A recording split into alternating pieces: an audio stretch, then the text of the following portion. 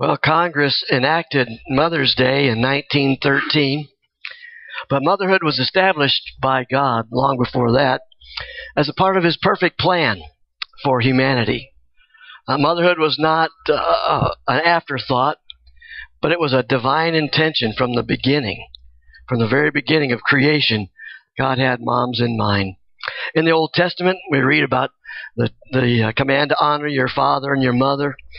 In Ephesians chapter 6, you can turn there, page 829. Just a very brief passage this morning, and it's really to the children more than the adults. But if you have a mom, that puts you in one you still need to be listening to this thing. It says, "Children, obey your parents in the Lord, for this is right. Honor your father and mother, which is the first commandment with a promise, that it may go well with you, and that you may enjoy long life on the earth." We join today in a centuries-old tradition of honoring our moms. The weary mother tucked her children into bed and then returned into the den to relax. Her heart fell when she saw on the floor all these little pieces of paper they'd gotten into the encyclopedias, and a page had been torn from the encyclopedia, and so little pieces were scattered all across the floor. Despite her frustration, she gathered the pieces and started taping them back into the encyclopedia. It was the face of a child. And when she had finished, she turned the page to see that it was a map of the world on the other side. It made her think, she says, I guess this is what this is all about.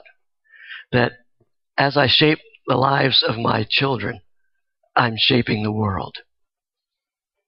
And that's impact that mothers have on their children and on society. Our society, of course, has forgotten the value of mothering. They think it's a joke. The academia and the business world, Hollywood, make it a foolish, stupid thing. They laugh at you. They denigrate anybody who's a stay-at-home mom. And they do not appreciate the importance or the value that mothers have to a society. It's of eternal significance to each child and to the world. And so today we've gathered to honor our mothers, to recognize the value and the significance and the worth that mothers have. So first of all, we want to say, honor your mother. Honor your mother because she has needs. Mothers need to be affirmed and appreciated. It's possible to become so immersed in diapers and dishes and debts that at the moment, she needs a significant person, somebody to come in and remind her of the value of what she's doing. Sometimes you wonder, what is, after the 1,000th diaper and after the 1,000th load of laundry, what's going on here? And so in our society where motherhood, the stay-at-home mom is so put down, I'm reminded of a faculty member at the University of Pennsylvania.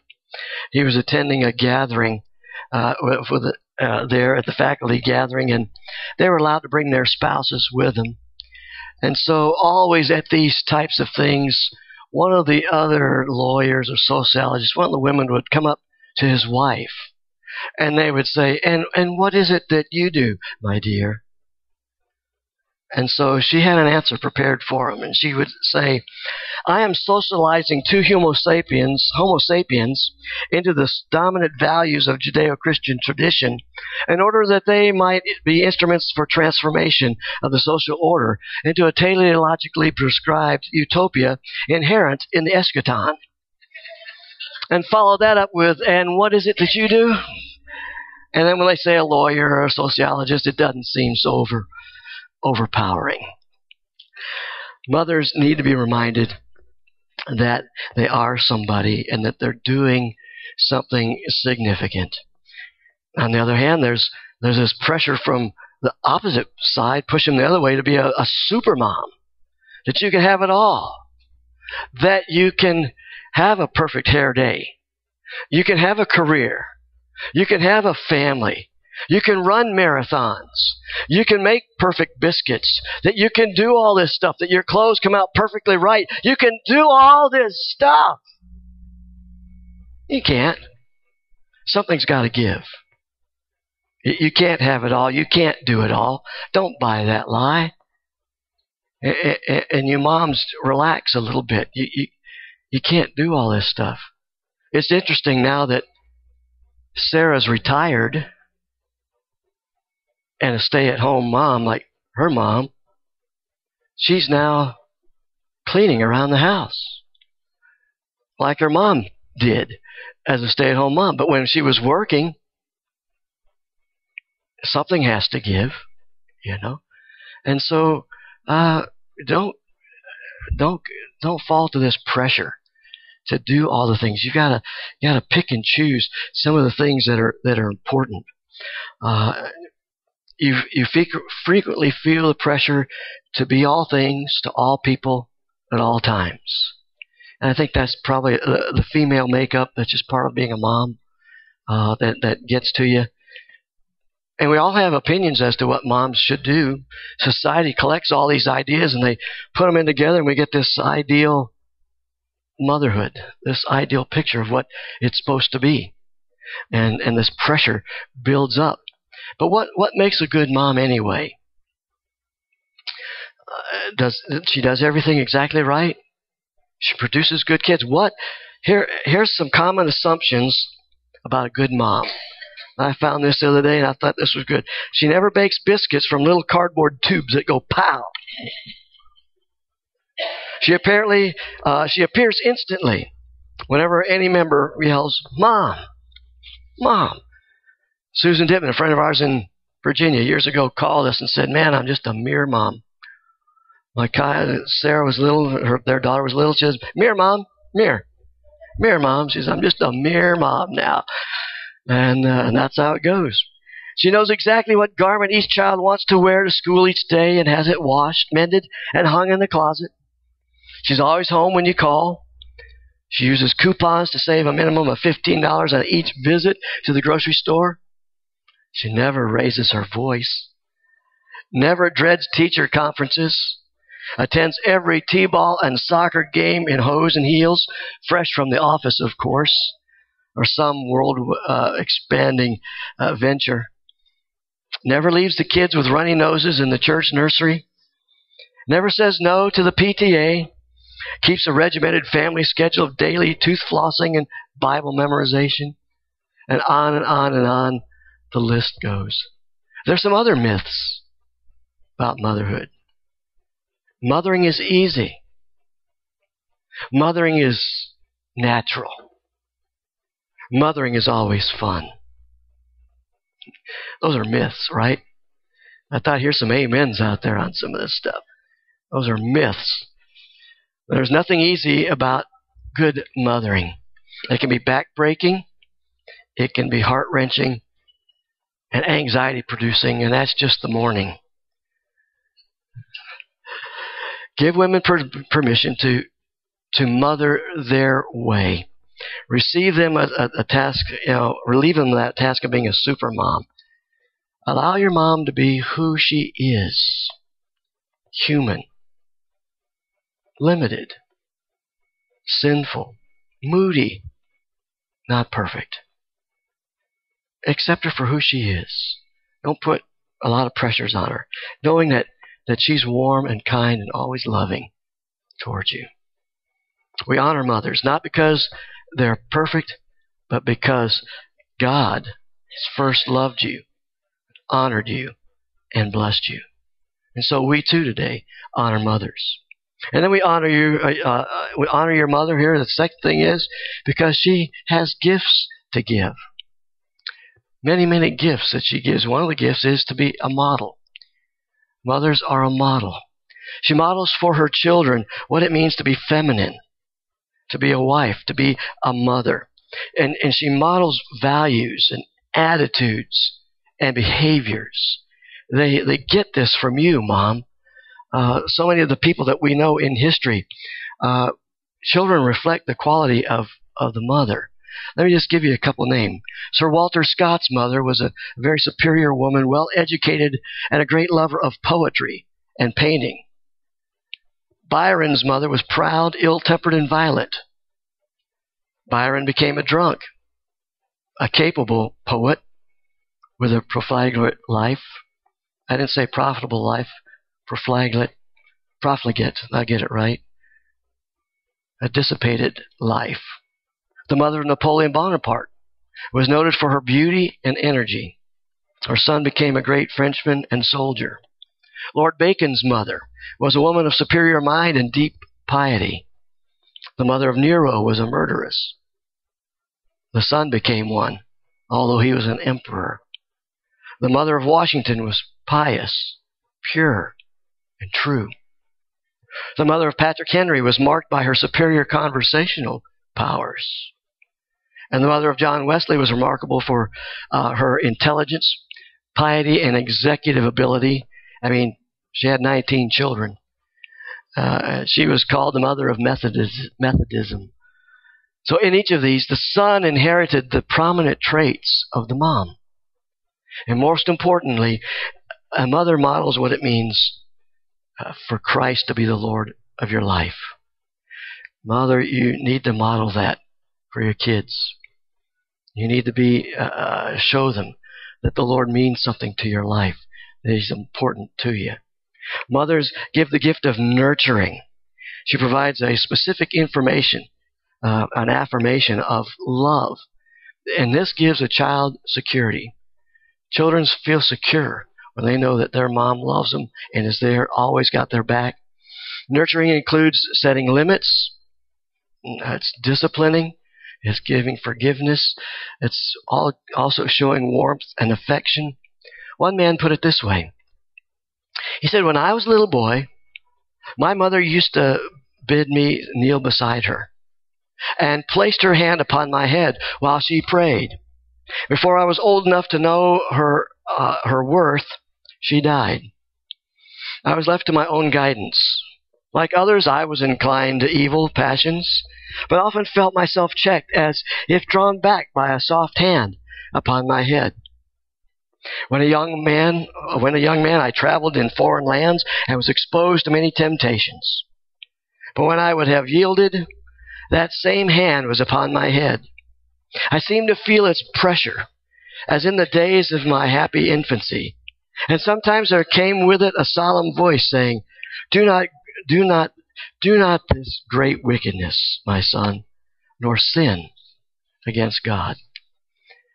There's that influence, this impact that you have, Mom, long after you may be gone. My mom passed away 4 years ago now.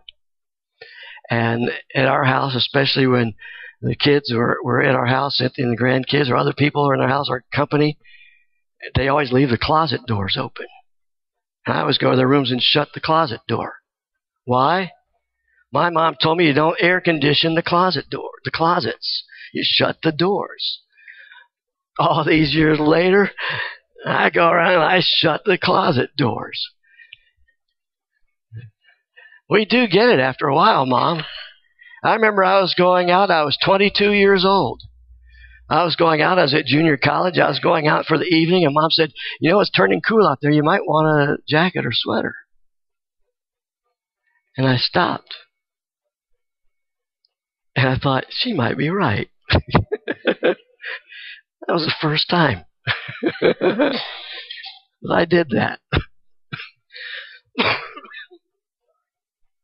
Yeah, it took me till I was 22 before I realized that she's learned some things while I'm at college. But nurture creates a climate, and it prepares for Christ to enter in as that child matures. I learned so much from my mother and my dad just by watching at home, listening, watching how they responded to, problems in life or this and that in life. And I remember the little, music box that we had, and of course we sang Davy Crockett and She'll Be Coming Around the Mountain and all those songs, but we also sang all the Sunday school songs that they taught us. I mean, these are the things that we learn from mom and dad, and it's really important. This nurturing that you give, it does come out later on. So be aware of those that were good, had good moms. Man, you want to be a good mom, because that dominant trait of yours is going to come out in those kids of yours. And then honor your mother, because she has choices to make, and hard choices, tough decisions. For me, growing up, for me as a parent, when we had the boys at home, we never seemed to make the right choice. The times that we were supposed to take them to the emergency room, we didn't. We probably should have. The time we did take them to the emergency room, we didn't need to. It never seemed to get that stuff right. But it's tough when you're a parent. And a mother makes a lot of values choices that affect values. I look at our world today, I look at our moms today out there, and I'm wondering what in the world is going on. I mean, the values that they are passing on to their children, the values that these women are choosing, are destroying their children. They're destroying their families. Their choices are jeopardizing the very foundation of what they want to be doing with their lives. I see these gals who have 2, 3, 4, 5 children, and they're in the bars till 2 at night. I just don't get it. Girls just want to party. Okay, I get it. Okay, you want to party. Come on. But you're a mom. You're a mom. You got kids at home. Kids dependent on you. Kids watching you. I don't get it. But choices about material goods, social status, moral issues, such choices influence your children. A teacher put a question to my mother one time. They were in arithmetic class. And the teacher said, Jean, your mother made a peach pie. There were 10 of you at the table. Your mother, your father, and 8 children. How much of the pie would you get? 1/9, ma'am, my mom said. No, Jean. Now pay attention. There are 10 of you. 10, remember? Don't you know your fractions? Yes, ma'am. I know my fractions. But I also know my mom. And she'd say, I don't want any pie. Sacrifice. Laying it down. That's what mothers do. If you're going to be a mom, you need to, from that day forward, if you decide to be a mom, you have no life from that day forward. Okay? You now live for those kids. And you're going to sacrifice for those kids. You're going to lay your life down for those kids.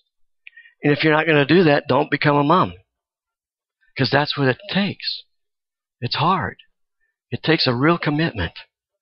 The most important choice is, who is the Lord of your life? You cannot give your children anything more significant or valuable or powerful or long-lasting as your personal choice, as Jesus as your Lord and Savior.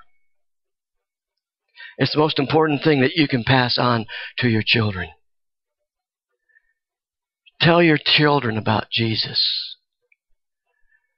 Say their prayers every night. Read to them about Deborah and Gideon and Martha and Mary and John. Read to them about the Bible characters. Pray with them. Be there with them. Take them to church. I admire you women who come without your husbands, who still come to church. Even if the old man's too lazy not to come. Even if he made it today on Mother's Day, I'll just move on and be nice. But Teach those kids. Give them some foundation. If you don't tell them about God, don't be one of those moms who says, well, I'm just going to let them make their own decision.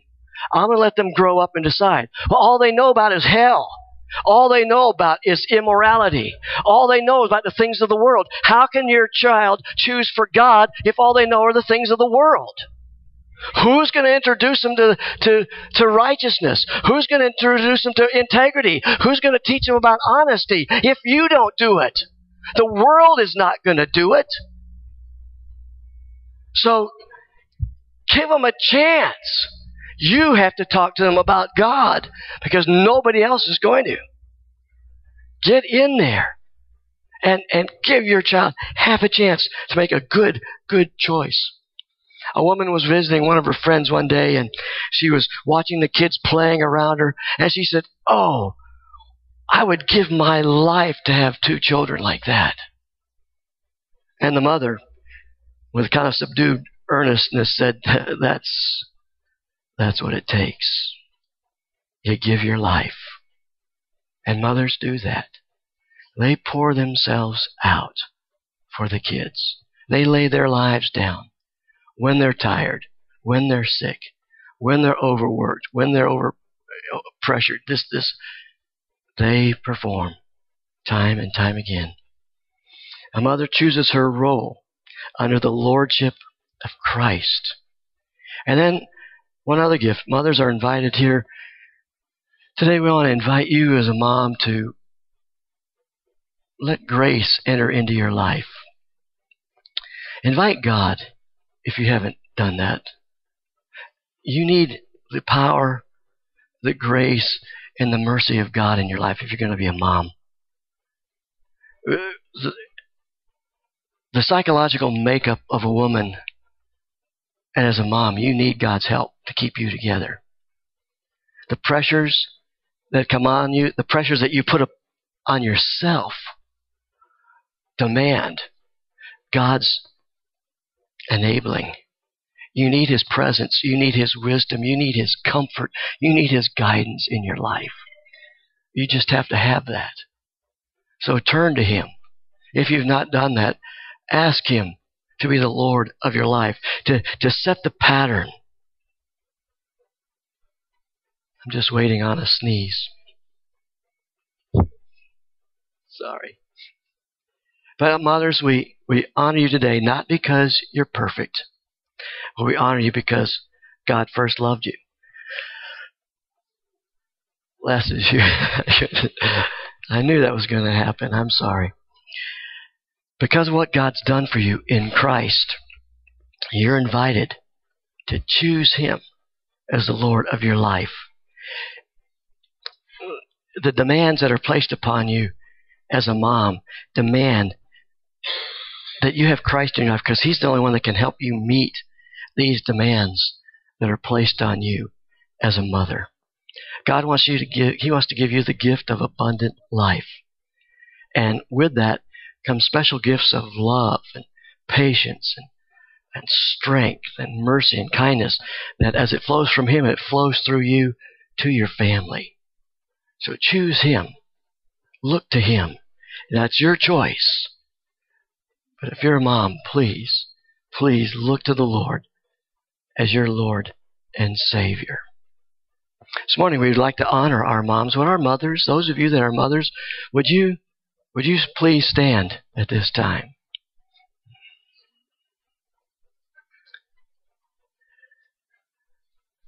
Let's pray.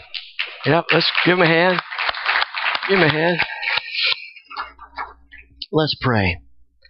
Gracious God, especially this day we thank you for the women in our lives.